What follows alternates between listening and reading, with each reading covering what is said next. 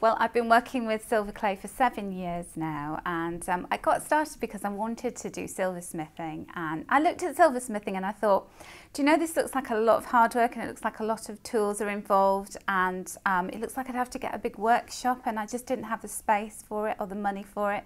So I just stumbled across silver clay purely by accident, and I thought this could be what I've been looking for, something that I can work with quite easily from my kitchen table, but produce precious metal jewellery with. And I did. I found my niche, I found something amazing, and I fell in love with it from that moment. I love the way you're working with a piece of clay, so you can sculpt it and make it into anything you want, and you need very few tools to do that. But the most magical thing about it is when you fire it and then you get a wire brush and you basically turn this lump of clay into silver.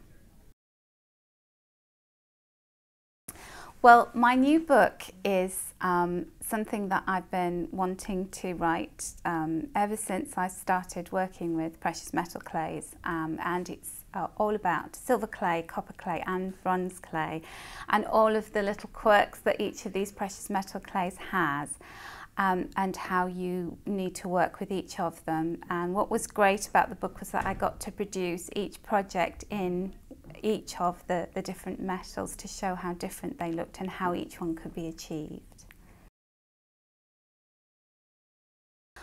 Just the fact that I'm as part of a lot of groups on Facebook and a lot of forums about metal clay, and I see the same questions coming up again and again. People are scared of working with them. People worry that they're very complicated, and I wanted to simplify and demystify working with metal clays to make jewellery. You don't need to have any previous experience of working with any of the metal clays to get this book. I've written it for the complete novice, but also if you have experience of working with any of the metal clays, hopefully you'll get lots of inspiration, because I learnt a lot from writing it as well. My favourite project in the book is the mermaid pendant. It was my favourite because I love mermaids and I wanted to create a mermaid, and the publishers were so excited when I said I was going to make a mermaid, and she turned out to be the most devilish one to create, because what I had in my mind's eye didn't actually translate into the clay, so I found a way around that. So she was a little stubborn project, but she turned out really well in the end. The best gemstones for metal clays are the ones that tend to be on the highest end of the most hardness scale, but not always. So there is a chart in my book that tells you exactly which gemstones have been tested and how they perform when they are added to metal clays and fired in different ways. Ones that I'm really fond of using are things like peridot and ruby and sapphire. They seem to withstand heat beautifully.